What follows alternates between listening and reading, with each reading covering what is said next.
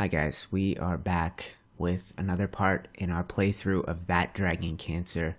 If you're just tuning in now, I'll give you a card for a playlist in the top right corner. You really need to experience this from the beginning, and if you're uncertain about whether this is a game you are going to like, it's not fun. It's emotional and heartbreaking, and I've already had to wipe away the tears. Let's get back into it.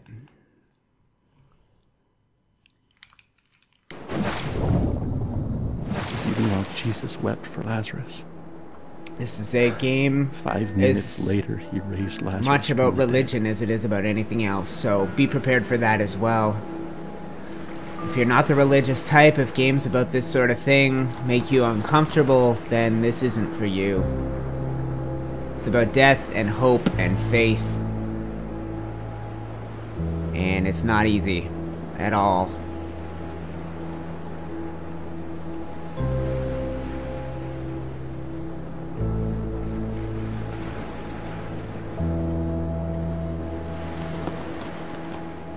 That is Ryan and Amy. I'm sorry.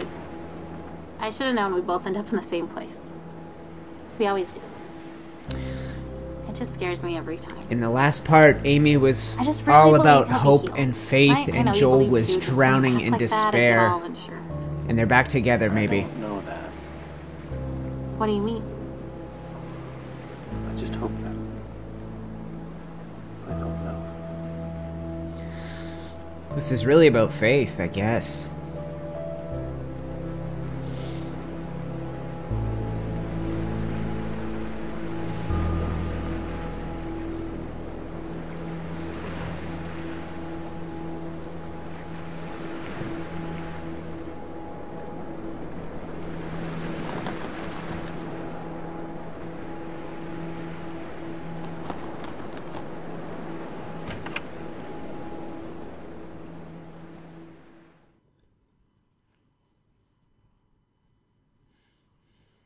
The Temple of God. And that, of course, is cancer once again. Joel in a hospital bed. And we are in some crazy, gorgeous place just haunted by this cancer. Hi, buddy. That's his sword and shield. Watching an iPad. His sword and shield are broken from the fighting.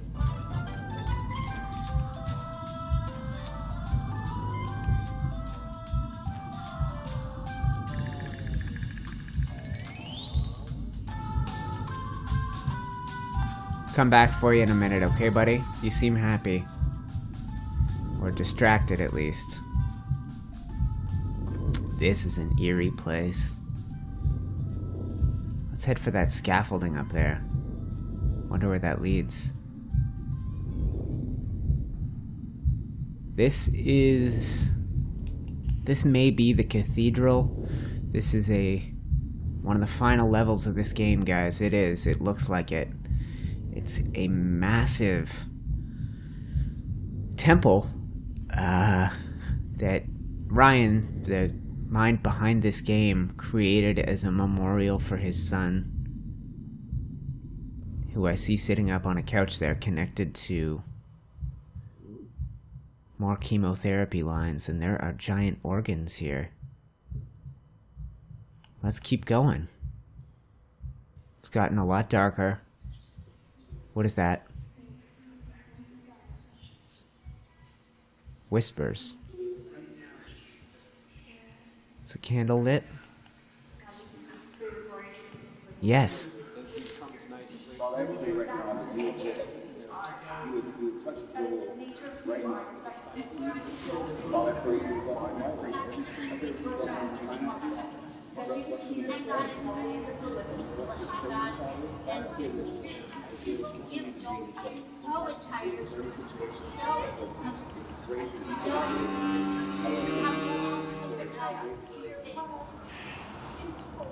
Oh Lord, my God, let this boy's life return to him. These are prayers from a last night. I think Joel was on the verge, and Ryan and Amy got everyone they knew together to pray. And we're listening to those prayers. That's just a drum. Oh, candles. God, this is not chaos. It is not. It was not.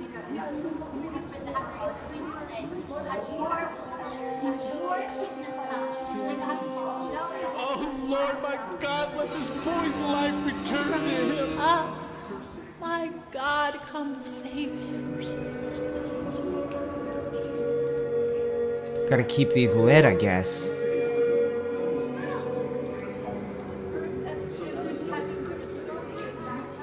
Screens are off. Yeah, that's what this is. This is a last night of prayer. Attempt to beg for the life of a kid.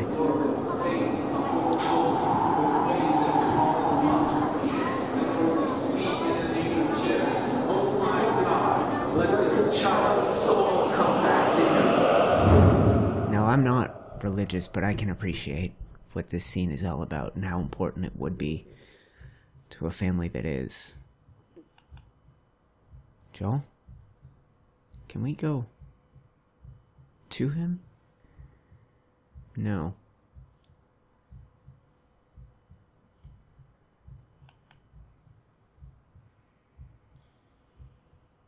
There. He was not in the wind. He was not in the earthquake. He was not in the fire. He was here in a gentle whisper. Wow.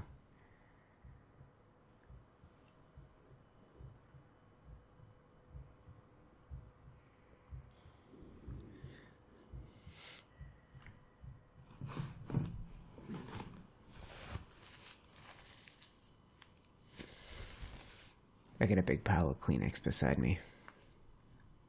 This has not been an easy game to play. I don't know if it's been easy to watch.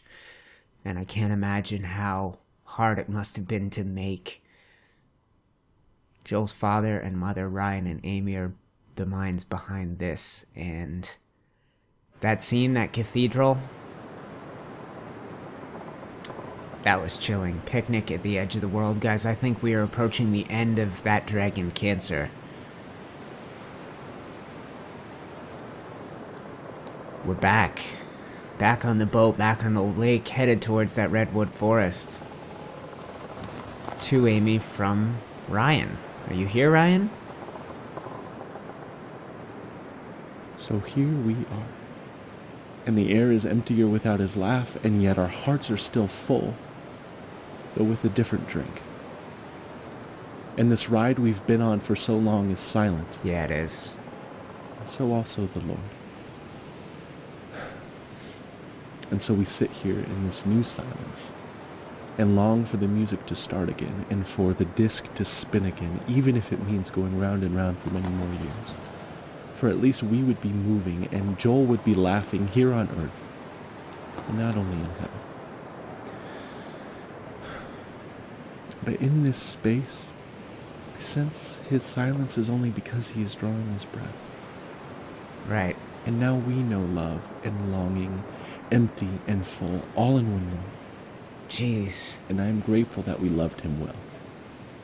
And that we miss him well. And I hope that in the Lord's next breath, he will whisper his love song to you, his beloved. And that you will know him differently and more deeply.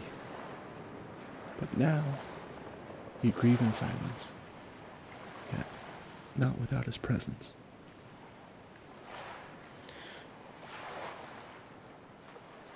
I know I'm a Let's Player. I know me being silent and just playing this game is essentially equivalent to you playing it yourself, but I kind of have to grieve in silence as well, guys. This is a powerful, powerful experience, and we are headed towards a picnic with a big pile of pancakes. Today, guys, Joel and Amy today, the day the game came out. You might be seeing this last part later, but the day this game came out, they're holding a worldwide pancake party. Ryan and Amy are, and it's Joel's favorite food, and I think this game ends with I remember you. us hanging out with Joel. I'm glad you're here. This is his I love it. This is his brother Isaac, I like it too. speaking like Joel could never speak. Joel's younger brother, I think, Isaac, or older brother, it doesn't matter, does this voice here. And we got all of his favorite things: juice boxes, pancakes, dogs. Did you ever see pancakes like No, this is so many, These are man. me.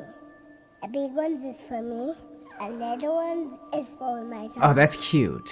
I always wanted a dog, and now I got one. I even got to name it Manju. Aw, and you can talk. What is this? Whoa, Bubbles? Right. I love Bubbles. I bet.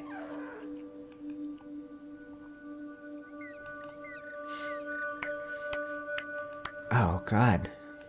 Manju's out to catch a bubble. Do it. He likes to bite them. Does he? Look, I can touch one. Okay.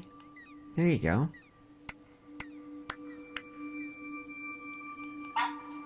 I want more bubbles. I'll keep making them.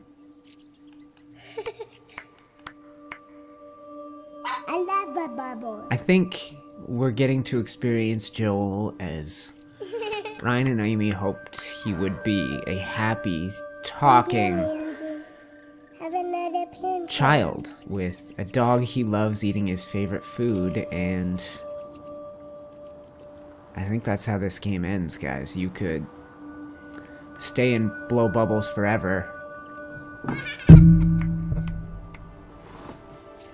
or you can drift away.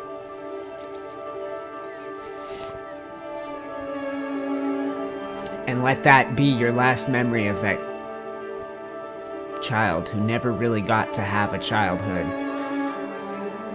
I think this is the end of That Dragon Cancer. Guys, thank you so much for watching this playthrough. And I hope my playthrough did justice to Joel.